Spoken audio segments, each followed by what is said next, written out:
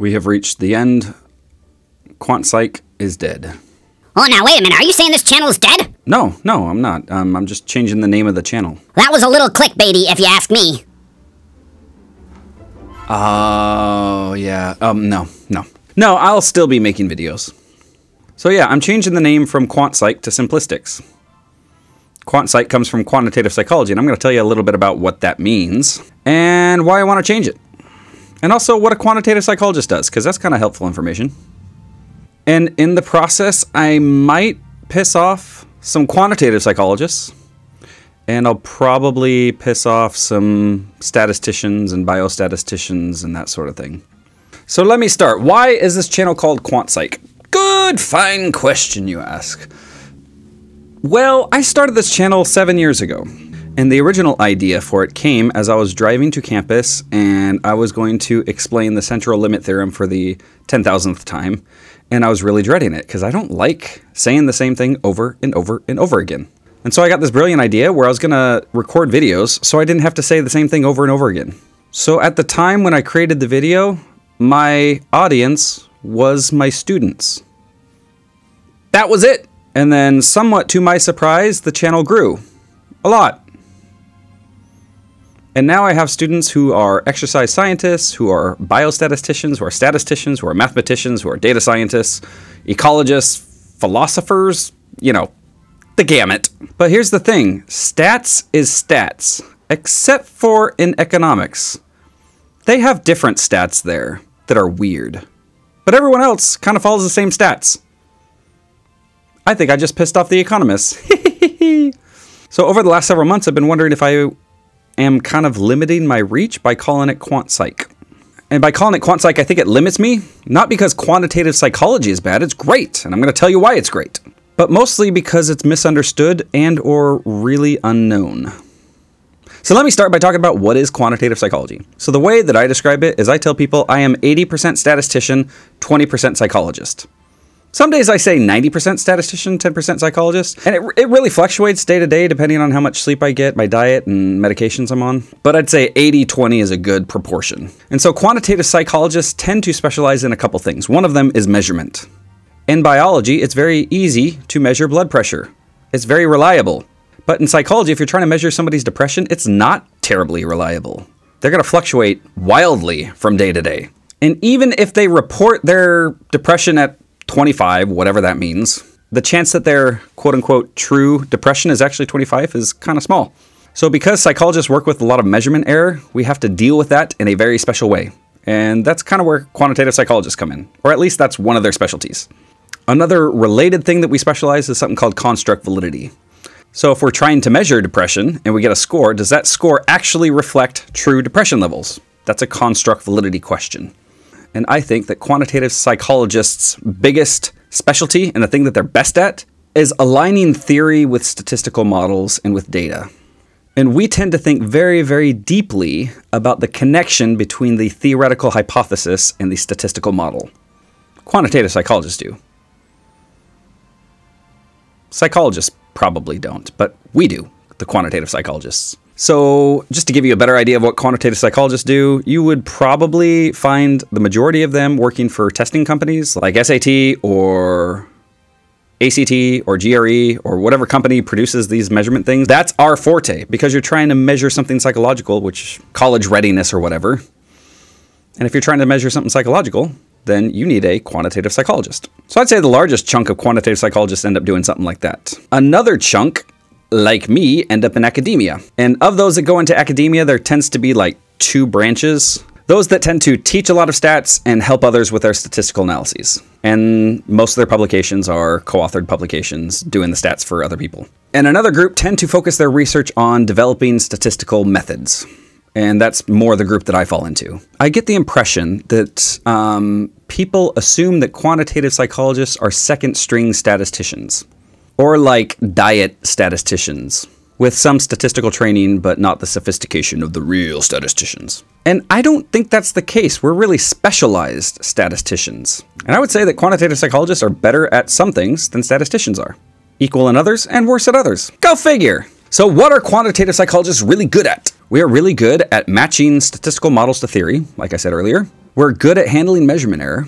And I think we are among the best at balancing practical limitations with statistical theory. And also, we are really good at study design and measurement issues. And these are things that other fields would definitely gloss over because they're not equipped to handle it. Now, some limitations, and this is where I'm probably going to piss off some quantitative psychologists. I would say that we are less mathematically and theoretically savvy than statisticians, because our focus generally isn't deriving statistical unbiased estimators from scratch, except for like structural equation modeling, which is kind of a branch of statistics that quantitative psychologists have developed. And I would say, as my caveat to preempt the frustration that quantitative psychologists have, there certainly are some very mathematically and theoretically savvy quantitative psychologists. My advisor was one of them. He was kind of a math genius. And I think probably our biggest limitation is nobody knows about us. I have not once had a conversation with anybody where they said, oh, quantitative psychology, I know exactly what that is. Never happened. We have a huge marketing problem. Or publicity problem. I don't even know the difference between the two. So I'm going to show you a table that is probably going to piss off a lot of people, maybe, of how I see statisticians versus biostatisticians versus data scientists versus quantitative psychologists. So statisticians, they're very focused on theory method development, and they tend to use a lot of math and proofs and that sort of thing. And their typical focus is general purpose statistical inference.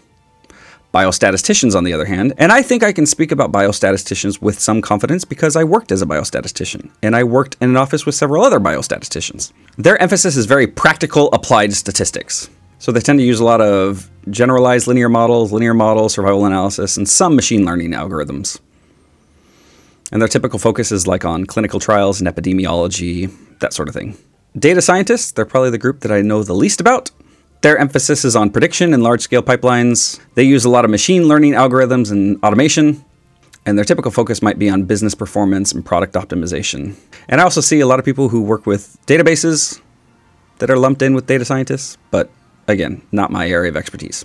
And then quantitative psychologists, their emphasis is on measurement and theory-based modeling.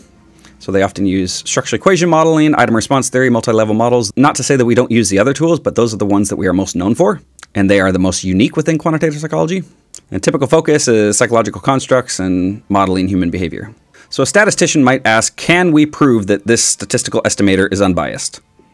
Whereas a data scientist might ask, can I use all this information to predict who is going to click on this link? And a quantitative psychologist might ask, does this scale measure what we think it measures? And I will say one other thing. This is one thing that one of my advisors, Joe Rogers, said to me. You know, psychology gets criticized a lot for not being a science. And so it's a little less reputable than biology or chemistry or physics or whatever. And his response to that was, well, their job is easy. It's easy to measure atoms. It's easy to build models about things that don't change, but people change. And people know they're being measured. Psychology is really, really hard. And because of that, we have developed a lot of sophisticated tools to try to bridge the gap between what we want to know and what we actually know. So now, back to the original question. Why am I changing the name? Primarily because the name QuantPsych isn't a very good buzzword. Not many people are talking about it.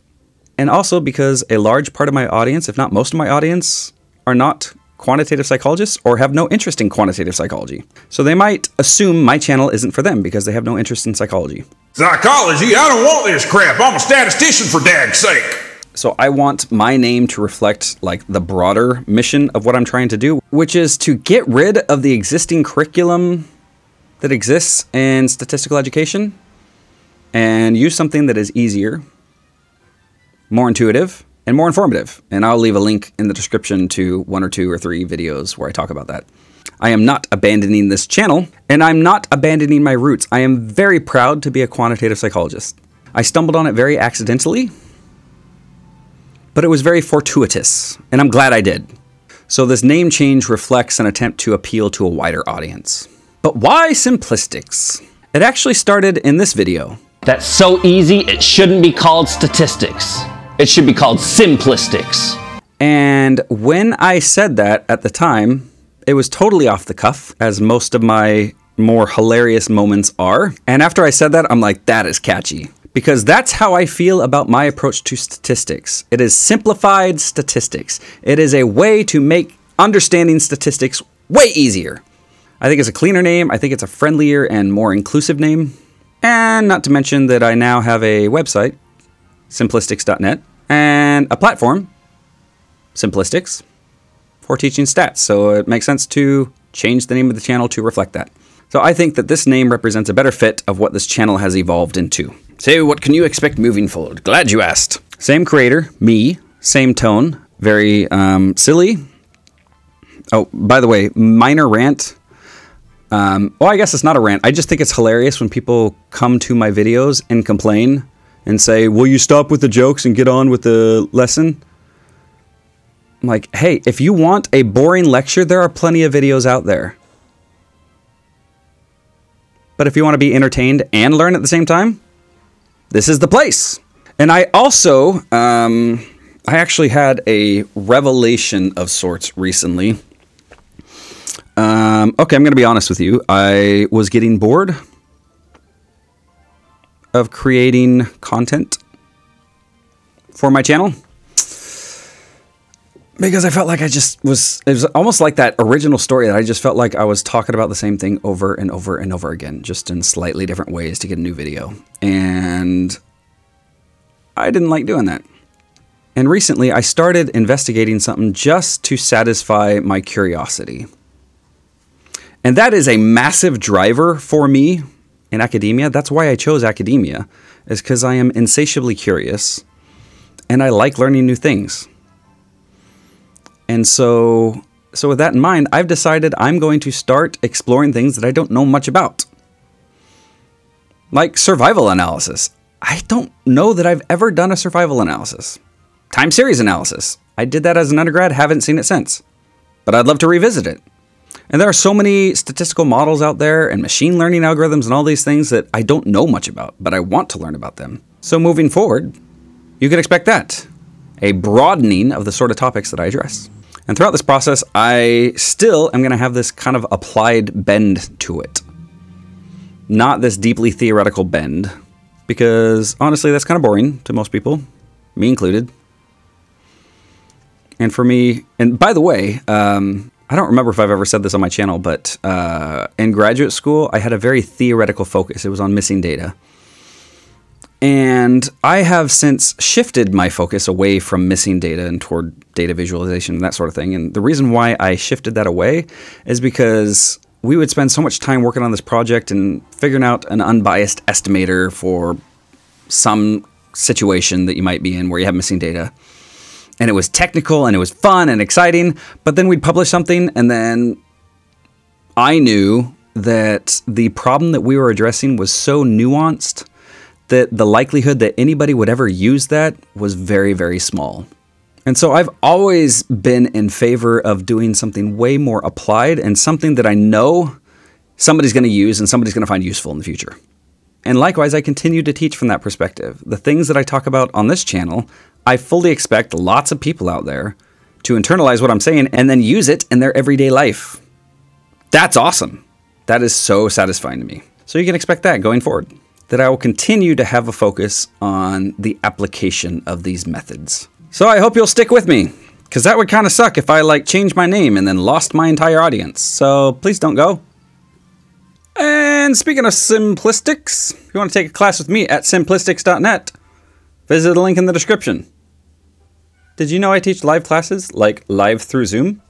But you could also do on demand. And I just opened up a live class for June. I had to see what month we were in currently. So I hope to see you there. And so, for the last time, I'm gonna sign out as QuantPsych. I did not expect this to be emotional.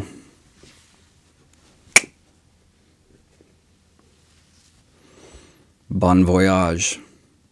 I'm just kidding. I'm still gonna... I gotta do the thing. It's just part of me. Anyway, peace out. See you next time. Bye.